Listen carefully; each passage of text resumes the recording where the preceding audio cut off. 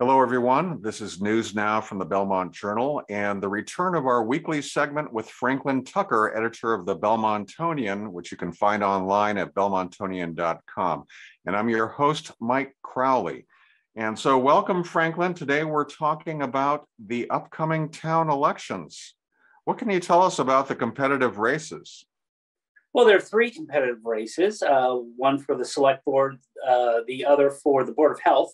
And especially exciting is that we have a very competitive races for the Municipal Light Board, which is now an independent elected board, and rather than having the three members of the select board be that board. So how about the select board, Franklin? What's happening there? Well, we have the incumbent Roy Epstein. He's seeking re-election for his second term, and he's being challenged by Jeff Lassiter, who is if anybody knows anything about Belmont, if you're here less than 25 years, you're known as a newcomer. So he's been here for about 7 years, 7 years.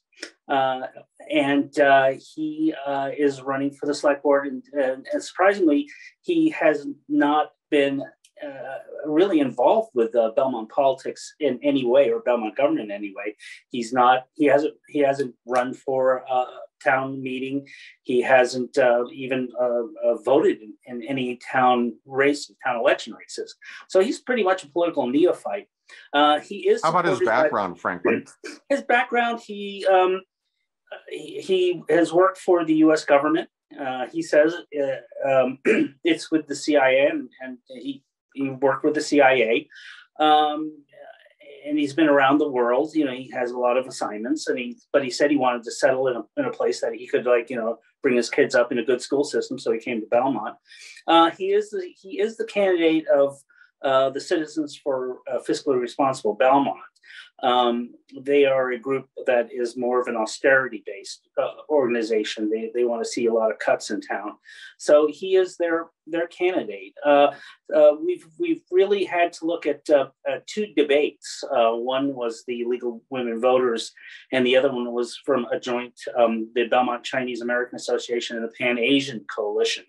That debate was rather informative to find out a lot more about Mr. Lassiter. I mean, we kind of know where Mr. Epstein is.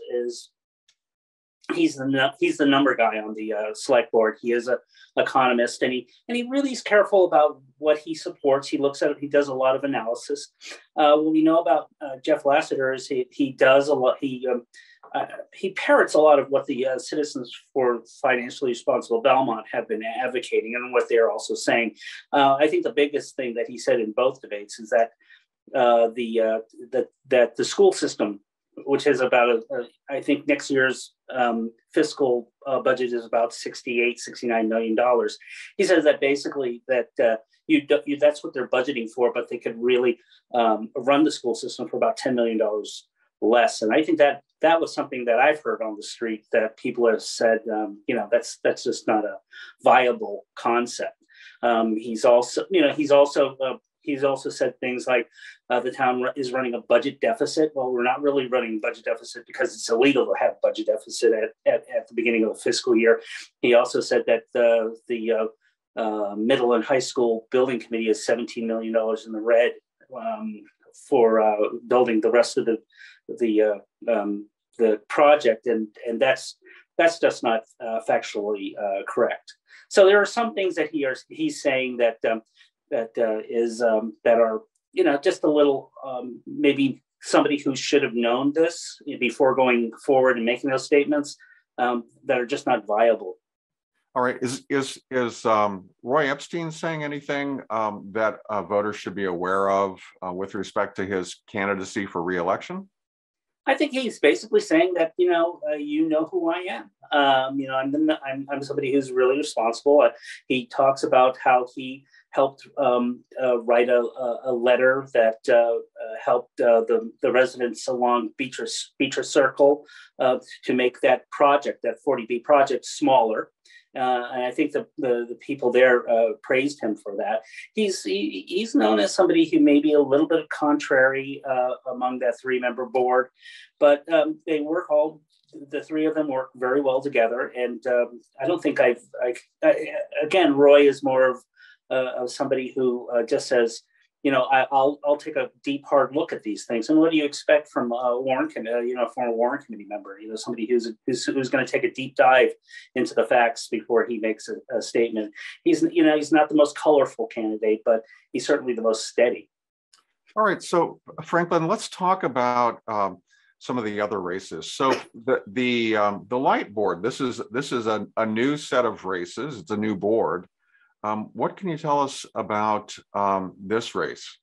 Well, there's a number of people who were on the advisory board that were advising the old light board who are running, and those are that's Mr. Beaver, Frank Klinsky, and McCrae.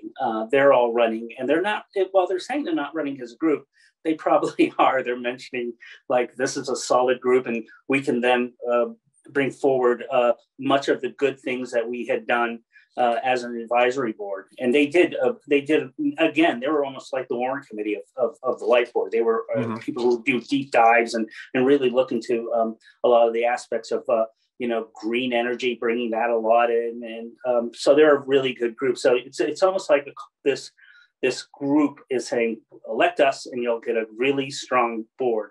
Now, do we also have newcomers to this race?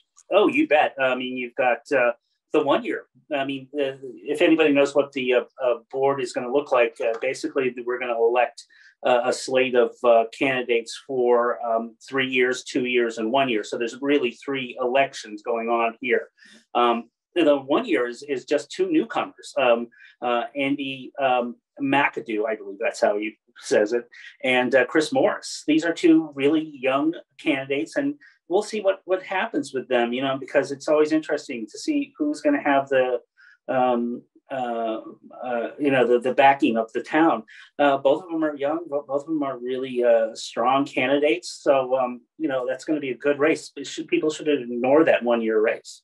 Okay. And Franklin, one more competitive race, the health board?